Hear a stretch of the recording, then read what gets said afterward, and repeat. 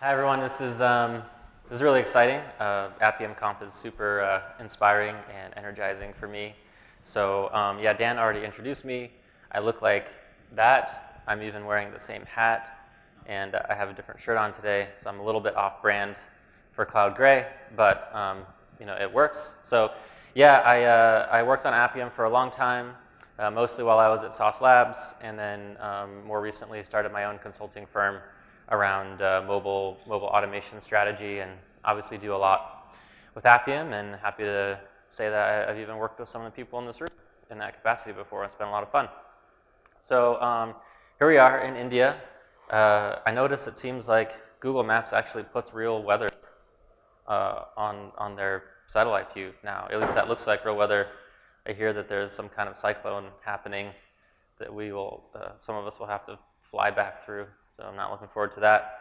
But I'm really excited to be in India. I've only been in India once before. That was almost a decade ago. I've never been to Bangalore. Really grateful to be here. And I just want to also take this moment while we're here in India together to recognize a few different people and a few different groups for their contributions to Appium. And this is something that I think is really important because, I obviously get a lot of attention for, standing up and talking at things like this. And so there's sort of an inappropriate level of focus that gets put on people like me and Dan. But it's an open source project, and the real drive for Appium is not even the maintainers, but it's the people that use Appium and the people that contribute in so many little ways every day. So if it were just for me and Dan, there would be no Appium conference. It's really because of all of you. So just wanted to ask if you've ever contributed code to Appium before. Would you raise your hand? Awesome. Yeah, good handful of people. And so just keep your hands up. And if you have ever contributed some documentation to Appium, raise your hand too. Okay, and if you've ever submitted a bug to Appium. Yeah, a lot more people, that's what I expected. And if you've ever gone onto the Appium forums and either asked for help or help someone else out on the Appium Discuss forums. So that's like a lot of people. So I just wanted to take this moment to recognize that this is the kind of contribution that really makes the project work and makes it awesome. So thank you all for the part that you play in moving Appium forward. So, kind of theme for this talk, such as it is, it's really a thinly veiled disguise to do some kind of fun experimental thing later on, but we have to have a talk first. So what we're going to talk about is the changes that are underway in our industry. I don't know about you, but it seems like as I look at the type of work that QA engineers and software testing professionals are responsible for, it keeps getting more and more complex. The cost of quality failures keep getting higher as the importance of well-functioning and well-designed applications gets higher. And it gets hard to keep up with the additional requirements. So, 10 years ago or 20 years ago, if you were in software testing, you would be expected to, make sure that the app worked on a functional level, and that was pretty much it. But we're very much in a new world right now. We've moved pretty far beyond functional testing as the basic set of requirements for jobs in our industry, and now we have responsibility for things like visual testing. We have to make sure that our app looks good and doesn't have some kind of visual regression or bug. We're responsible for performance testing because it's not just whether our app functions or not that's important, but it's how quickly it functions and the type of experience that the users get. There's more broadly user experience testing, which encompasses a whole host of other kinds of testing, but really puts the focus on user experience quite broadly, and wants to make sure not just, again, that the app functions as intended, but that it does so in a way which is actually meeting the needs of your users. There's, if you're some kind of video or audio streaming app, you obviously care about the quality of the content that you're delivering, and not just, whether it's delivered at 1 frame per second versus 60 frames per second or whatever. There's a lot of really important aspects to audio-visual or audio-video testing that we didn't really have to care too much about, especially before the mobile devices came along and we started consuming media all the time, everywhere. And obviously more. I mean, I'm sure there are people in this room who are doing kinds of testing that I haven't even considered, and that's kind of the point that I'm making. The kinds of testing we're responsible for is expanding, and it's expanding very quickly. So to dig into a few of these a little bit more specifically, we're probably familiar with visual testing. This has been around for a while now, and our Appium Conf sponsors, Applitools, have really pioneered this as a testing discipline in a really important way. But if you've never done visual testing before, haven't gotten into it yet, it's basically designed to answer the question of whether your app's visual appearance has changed in a way which is not intended, which could indicate any number of different problems. And just to talk about a few ways that bugs could enter in to the app on a visual level that don't really map to the functional level, you could have intrusive or absent elements, things that shouldn't be there that are, or things that should be there that aren't, that don't necessarily affect kind of the functional level of the application, but really affect the user experience. There could obviously be style or design bugs. Your app could look ugly, and that would be really bad. But that's the kind of thing that would never be caught by, one of the standard type of Appium tests that's just looking for elements and interacting with them and so on. There could be bugs due to, form factors or device layouts that weren't considered in app development, and all of a sudden you're running on a different kind of device and the layout is totally broken, and, again, that's the kind of thing that a standard Appium test wouldn't tend to catch as long as all elements are there. There's also stuff like internationalization bugs where developers assume that strings are a certain length and that's what makes the layout work, and then you translate your app into other languages which have different writing directions or different lengths of words and phrases, and you can get some pretty nasty visual bugs there. So this is the kind of stuff that we're now responsible for that, again, we weren't so responsible for before the state of the art in app development improved and before the importance of getting all these things right really moved forward in a big way. There's also the category of performance testing, which is in a way really trying to answer the question of whether our apps are responsive enough, making sure that they're not stalling, making sure that they're not too slow and frustrating users. And there's all these studies that have been done that show that users are actually a quite easily frustrated group of people, much more easily frustrated than developers of applications when they're using their own apps. And if you have a delay of even fractions of a second, some scenarios, it can really turn a user off of an application. So it's super important to have a very responsive app. And people are beginning to test this as a discipline and to test it in automated ways. So some of the things that that can lead to performance problems in app development or network design and things like that are, developers often make the mistake of writing code that somehow does something bad with the UI thread and your app becomes non-responsive.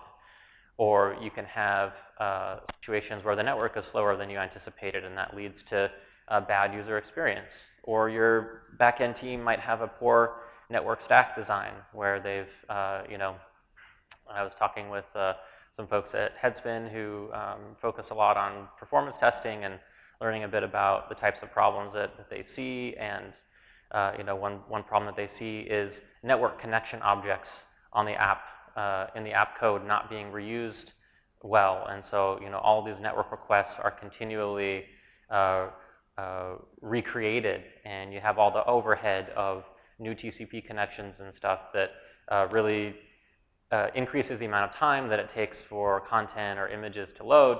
And a simple fix in the network stack or the use of the network APIs for iOS or Android could fix this. But often people don't uncover these things during app development, and so it comes to testers to uncover these bugs and ideally know a little bit about what could be some of the problems leading to them.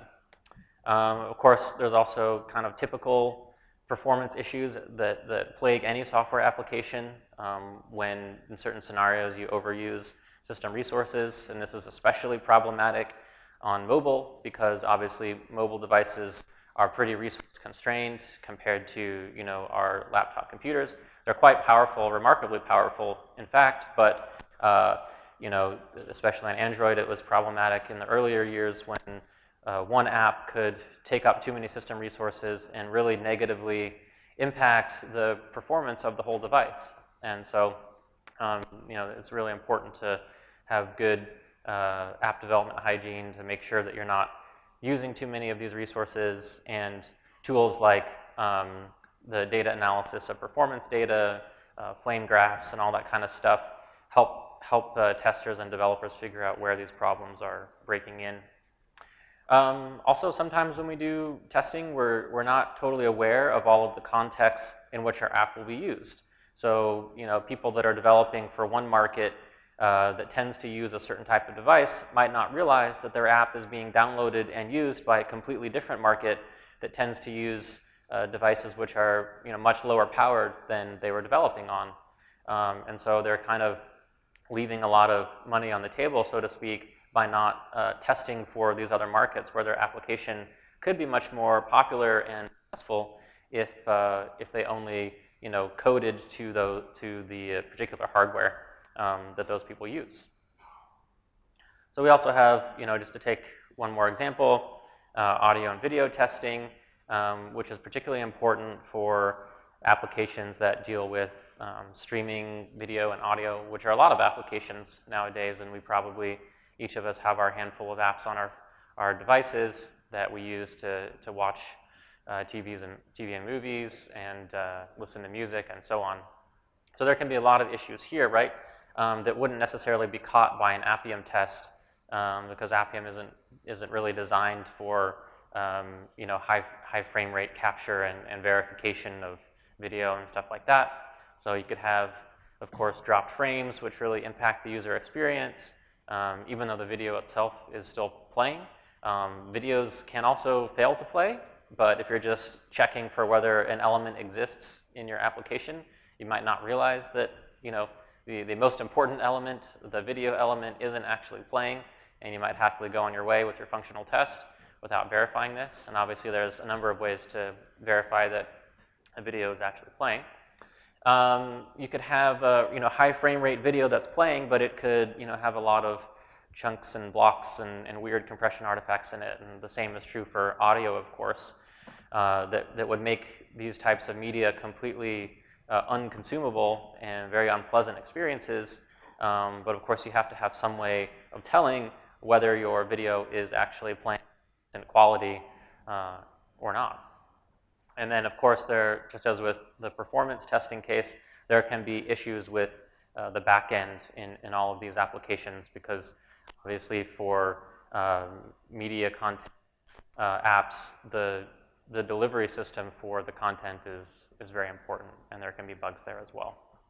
So this is just kind of a little exploration into some of the kinds of testing that you've likely been hitting your head against depending on the app that you're responsible for automating.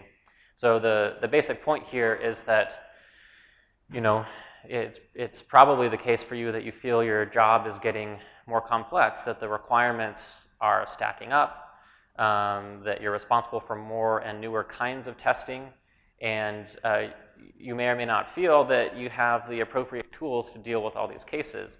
I certainly don't think that there's a perfect set of tools for all of these kinds of test cases. And so, we're in a situation where we've been cobbling together different systems to deal with different types of testing, and some of it's automated and some of it's not. But there's certainly no one right way to do all this, and an awful lot of complexity that can get pretty overwhelming. Of course, there are tools that try and deal with these things, but as with a lot of other areas of software development, as we get more and more complex in the kinds of stuff we can build, we get more and more complex in the ways we can test it, and we wind up with lots and lots of tools that compete with each other, and it feels that, you know, the second we learn one tool to help us do our job, there's now another tool which is, you know, potentially better, but we don't really know, and should we learn that one?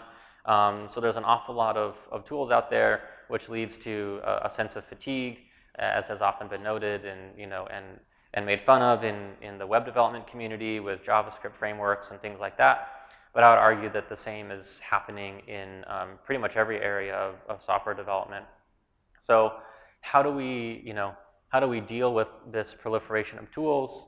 I think it's a really important open question. How do we structure our teams? Do we specialize? Do we have individuals who specialize in one type of testing? Do we just, you know, train ourselves more in all these other kinds of tools as well? We hire more people for our teams? Do we scale back our expectations of what we can test? What are the realistic expectations in this kind of new world?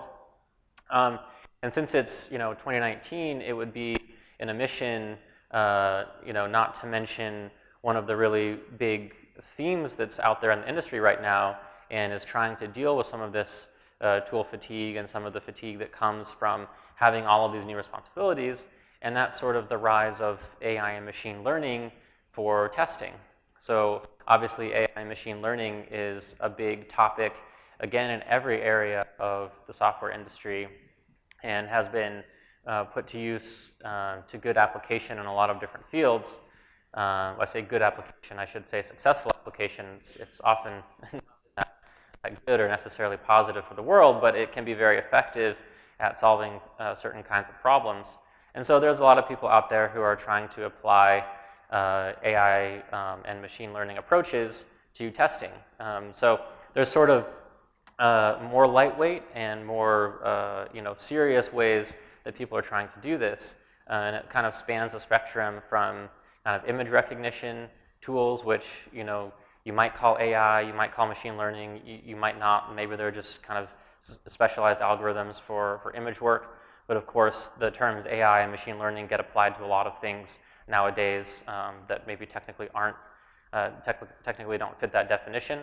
But there's also a spectrum of solutions to these problems, some of which do kind of move into the real fields of artificial intelligence and machine learning at least. So, you know, again, there's image analysis. Appium has tools for this now. There are companies, again, like Applitools, that have formed whole businesses around making this part really work well and putting a lot of smart people to work on, you know, figuring out what the right models are for doing this kind of thing. There's machine learning that attempts to help us with analyzing our user experience data. So taking some of that performance data, for example, and giving it to us in ways that make it easy for us to figure out what's going on. So obviously, you know, I showed that image before of the performance, you know, data, and it was a little bit too you know, complex for me to really understand what was going on. So now there are tools that take the raw data and try and use it to surface the important bits to us so that we have a relatively good idea of, oh, you know, this combination of network bottleneck and something else means that it's likely that your backend server is misconfigured. You know, so tools that try and help us go more directly to an answer about what could be wrong versus forcing us to slog through reams and reams of data to figure that out on our own. And the same is true for our tests themselves, because our tests aren't just verifications for application, they're also bits of data. And as we run lots and lots of tests and we move into a world of continuous integration and continuous development where we're running thousands of tests multiple times a day, all of a sudden we have a lot of test data. And we want ways of kind of sifting through that and figuring out what could be the root cause of a flaky test or something like that without having to go in and, again, dig through all the data ourselves. So there are machine learning approaches which are, offered by different folks that try and help us wrangle our tests themselves into submission in a way which helps them to serve us rather than getting overwhelmed by, going through all of our test results. There are test authoring tools, some of which claim to be, totally using an artificial intelligence approach, some of which are more simple. So there's tools, very simple tools that, like Appium Desktop, which you probably use, that has a very simple recording system that can generate some code for you.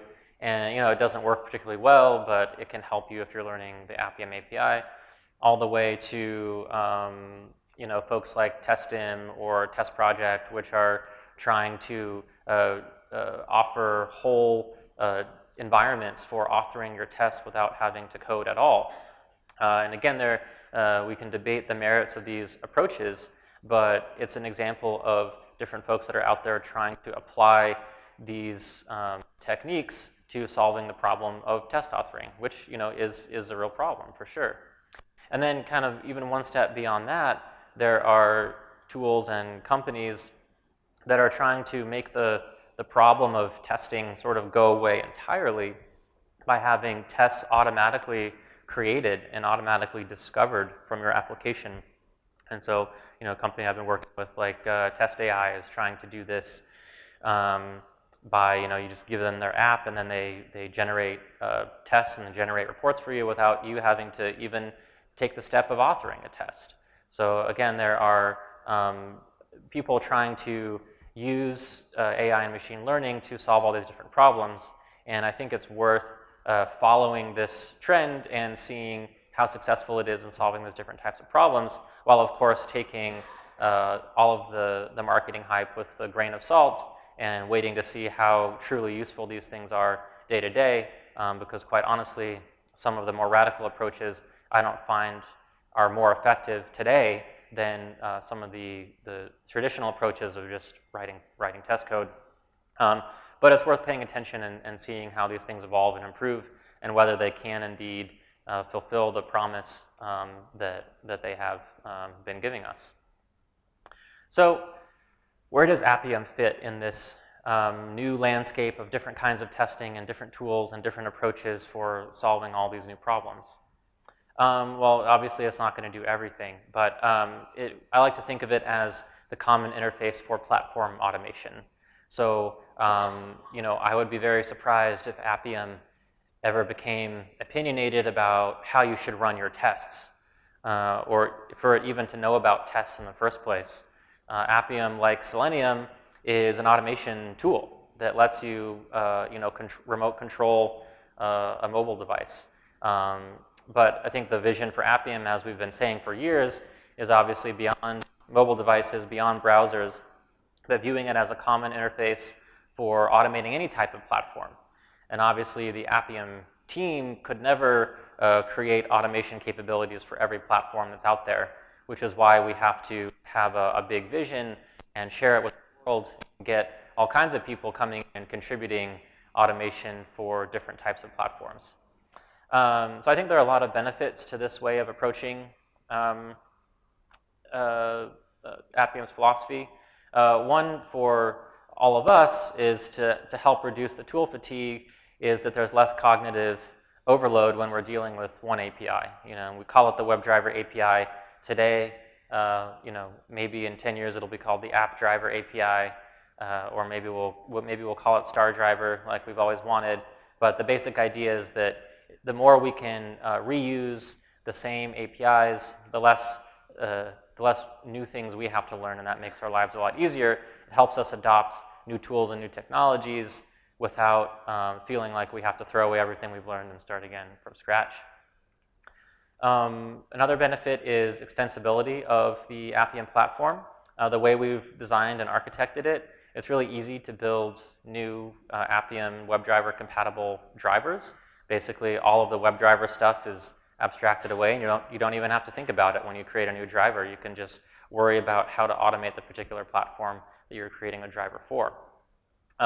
Coming with Appium 2.0, which we're still kind of working through the right design for this, but I think work will begin on it soon.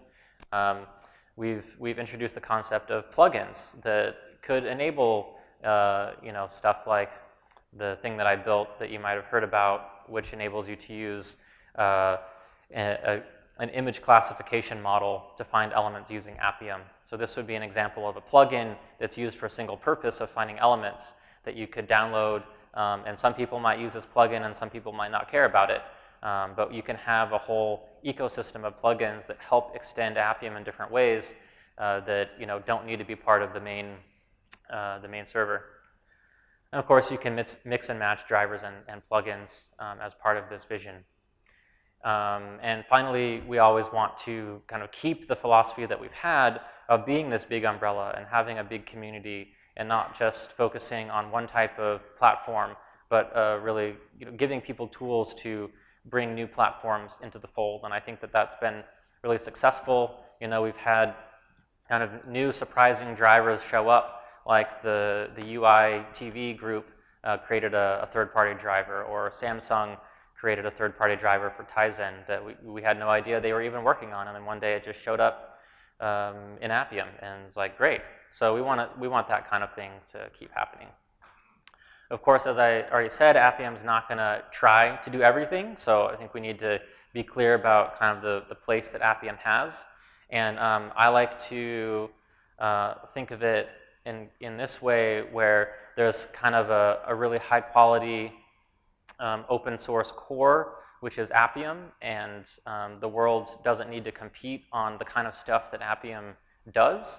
And then there's a whole ecosystem of open source tools and paid services that kind of surround this and make it better, and people can choose which things they like and which things they don't. Java.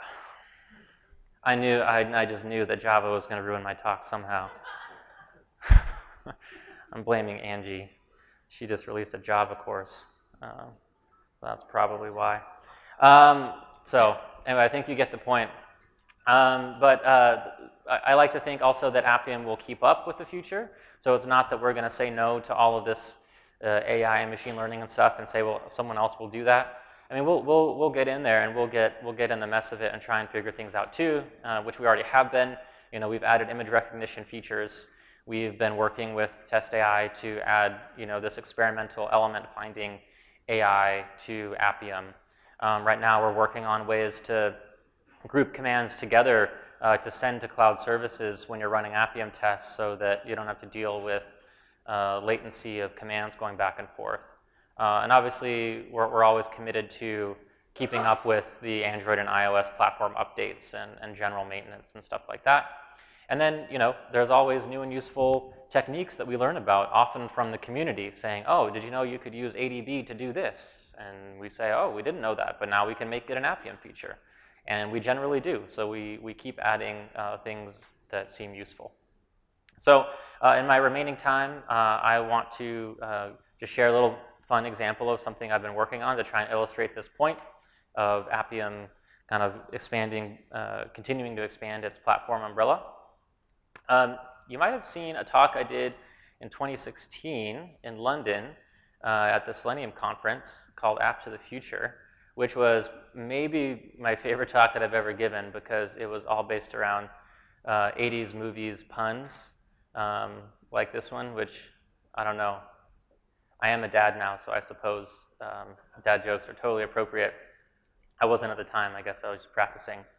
But one of the points I was making in this talk, or I was sort of imagining, what would it be like to have Appium for an X-Wing?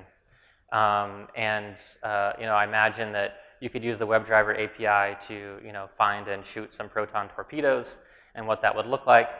And it was sort of a tongue-in-cheek way of talking about automating, physical things and automating the Internet of Things. So that's sort of what I've been trying to experiment. I sort of put it out there in the universe, like, what would Appium for IoT look like? Trying to do the Jason Huggins thing, where you put it out there and then someone does it, but nobody did it in the last 3 years. So I was like, fine, I guess I'll do something with it. I don't know how useful this kind of IoT automation will be, but let me show you what I've done. So this is something put out by a company called Adafruit.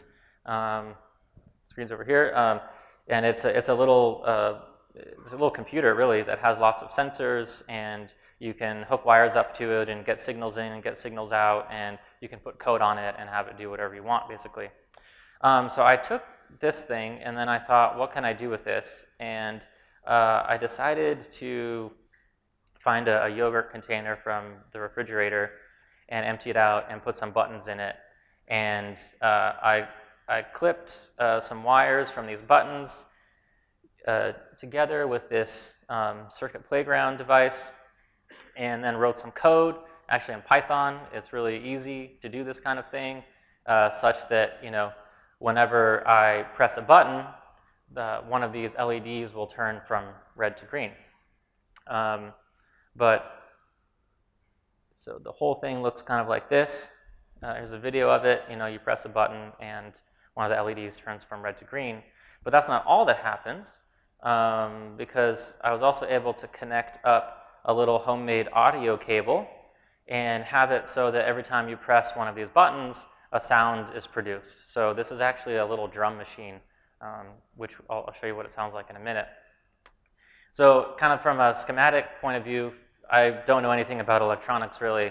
I was trying to get Hugs to explain some stuff to me, so I don't know how to do electronic schematics.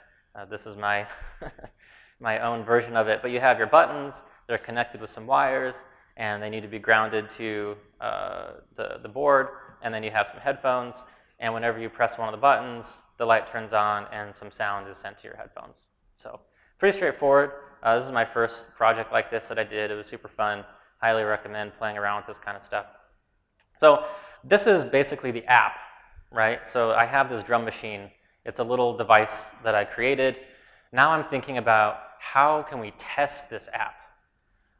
And you could think of different ways to test it. We could test it just by writing more software to put on this device that would trigger the audio output. But then I'm not really testing the inputs to this device. I'm not really testing what happens when an electrical signal comes in. I'm just testing sort of from the software on the way out. I could create a robot that would hit the buttons. That's probably what Jason would have done.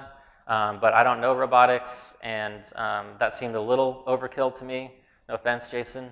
But what I thought, and this actually was an idea from my partner at CloudGrade, Jonah, is what if we had another device that was designed to send electrical signals into this device. So in other words, instead of buttons being connected here, we would have this other device actually just sending electrical signals in. So it's still an end-to-end test, but it's not, it doesn't require me to manually press buttons. So I got something called a Raspberry Pi, which is, you know, basically a full-fledged computer, can run versions of Linux and stuff like that. And it has these things at the top. If you can see a big row of little metal pins, and it's called the general purpose input-output header. And so it's just a bunch of pins that can send and receive electrical signals. So what I was able to do is get the Raspberry Pi, get some wires, connect them from the general purpose input-output pins, and hook them up to the same spots on the circuit playground where the buttons connect. So it looks something like this when they're coming out of the Raspberry Pi. And then when I connect them to the circuit playground, I'm basically just using alligator clips to connect them to the exact same spot where the buttons connect. And I'm not even disconnecting the buttons. I'm leaving them connected. So I'm not modifying the app under test. Right? So this is in true Appium fashion. We're just we're connecting these alligator clips so that we can send electrical signals and trigger the behavior of my app. So then what I was able to do is actually write an Appium driver for the Raspberry Pi GPIO so that I can call, so I can write a test script on my laptop that creates a session on the Appium Raspberry Pi driver, and then basically tells it what to do with its pins. You know, should a particular pin send an electrical signal? Should that signal be high or low?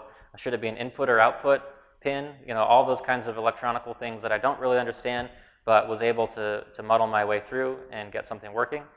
So what does this driver look like? Well, it's pretty simple. I'm not showing you the implementation here, obviously, but it just has a few methods in it. It only supports 4 WebDriver commands, create and delete session. So we can start a session and stop it.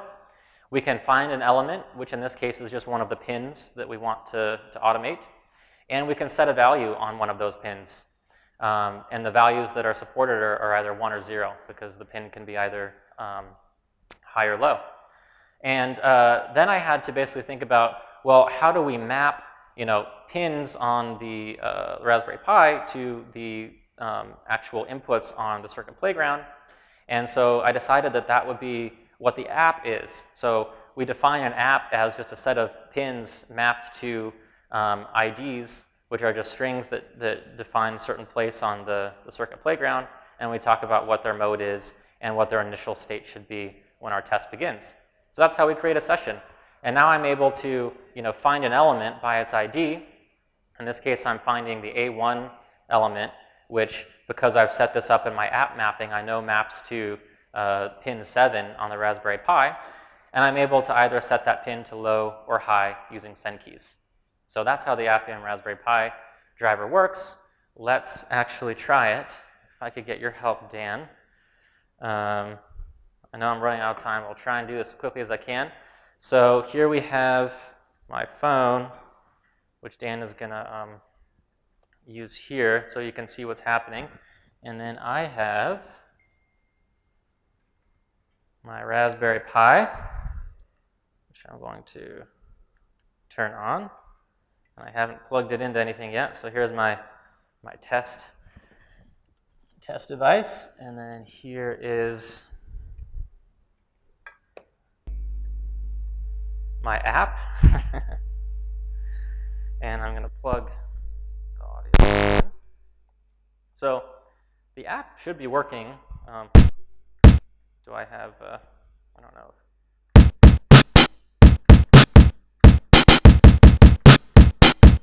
So there's my little drum machine. I'm not really a drummer, but super fun. So the app is working. So now all I need to do to test it, obviously, is connect the Raspberry Pi stuff here to the right spot. So this one will go here. Hopefully it's not just touching the rubber. And this one will go here. And I'm just remembering where they go. Hopefully I'm getting it right. And this one will go here.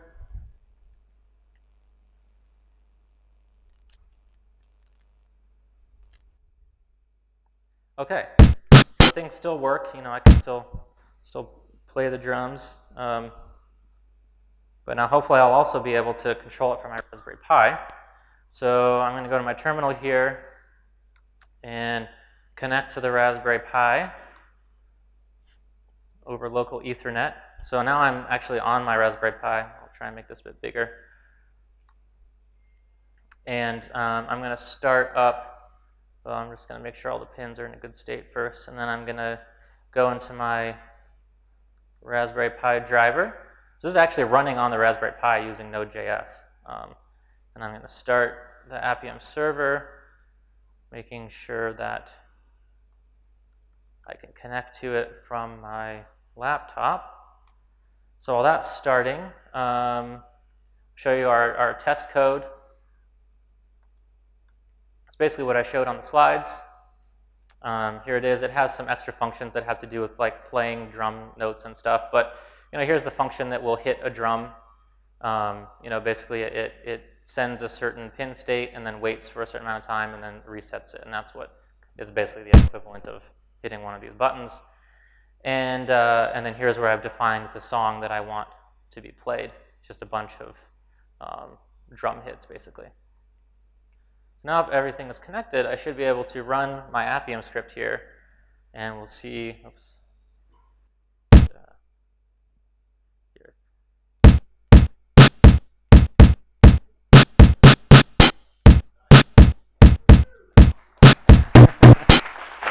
All right. Yeah. So there we go. Now, obviously, for okay, thanks, Dan. Appreciate that. Obviously, for this to be a real test, we would need to capture that audio and perform some kind of audio analysis to make sure that it actually played the right song, that the drums weren't hooked up incorrectly or things like that. I didn't do that, but I did recently write an Appium Pro article on how you can perform audio verification using audio fingerprinting. So that is an exercise left to the reader. So that's basically it. Just as a way of summing up everything I've been saying, the WebDriver API is pretty flexible. You can use it for automating websites or you know, input-output pins on a microcontroller. Yes. And you can run it in a lot of places. I was actually pleasantly surprised that I could actually run the Appium server on the Raspberry Pi. I didn't have to do anything special for that. That's just because the technology involved in the Raspberry Pi is awesome already, and it's just Linux, so I can install Node.js, and actually did all the coding on the Raspberry Pi over SSH too, which was pretty fun. It was super easy to create this driver. It's less than 250 lines of code. There's an open question of whether this kind of thing is truly useful for business applications. I have no idea, but it's super fun, and it's the kind of thing I think we should all be doing, because someday some application will come around and then we'll have the technology to deal with it.